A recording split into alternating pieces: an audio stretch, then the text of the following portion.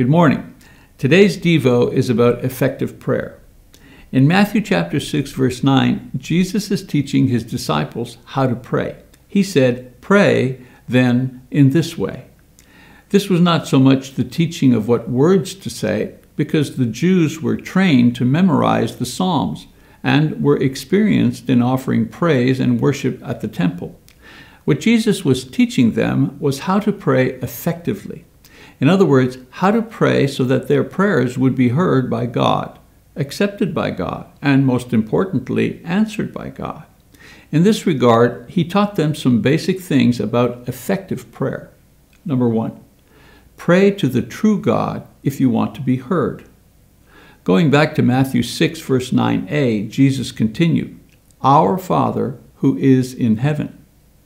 From the beginning of time, people have tried to communicate with the spiritual world.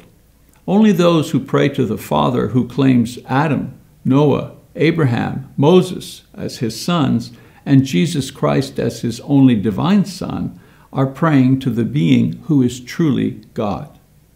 No amount of prayer, no degree of sacrifice, no elaborateness of ceremony can substitute for praying to the only God that exists, the Creator of the world, the one who is called Father by Jesus. Every other prayer will be a prayer, but not one directed to or heard by God, the Father, the Eternal One who is in heaven. Number two, pray with respect if you want to honor God. In verse 9b, Jesus says, "Hallowed be your name." You see, prayers offered to God must also be offered with the proper respect if they are to be effective. The Jews knew who God was. They were not pagans. But much of the time their prayers were not acceptable because they lacked respect for the God they were praying to. Isaiah the prophet comments on this in Isaiah 29 verse 13 when he said, "This people honors me with their lips, but their heart is far from me. But in vain do they worship me." Respectful prayer requires not only words that honor God, well-spoken prayers, but also lives that are in harmony with the words.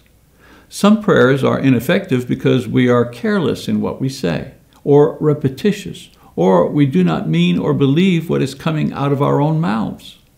Other times, our prayers come before God without any effect because our lives are full of unrepented sins and attitudes that make a mockery of what we are asking in prayer.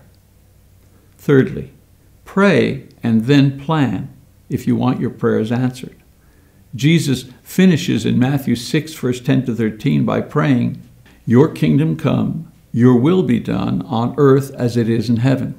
Give us this day our daily bread, and forgive us our debts as we also have forgiven our debtors.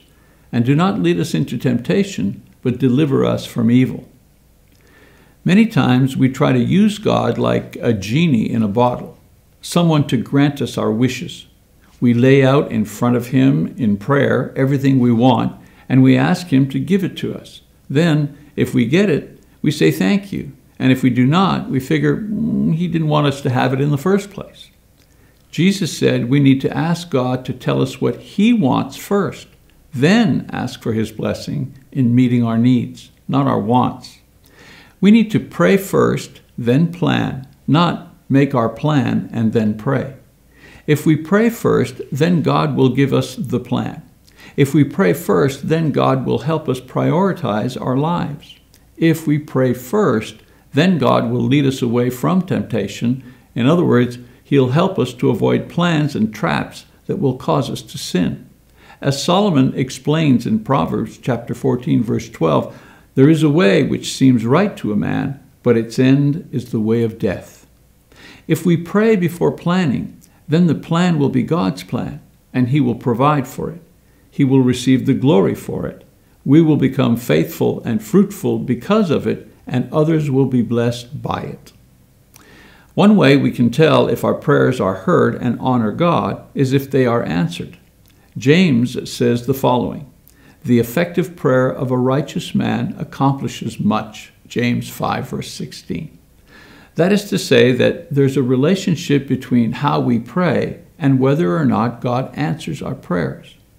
Has God been answering your prayers lately? Perhaps it's because your attitude in prayer has not been sincere and reverent. You're not praying like you really mean it. Maybe your life and your prayers do not quite match. And perhaps it is because you're not asking for God's plan for your life.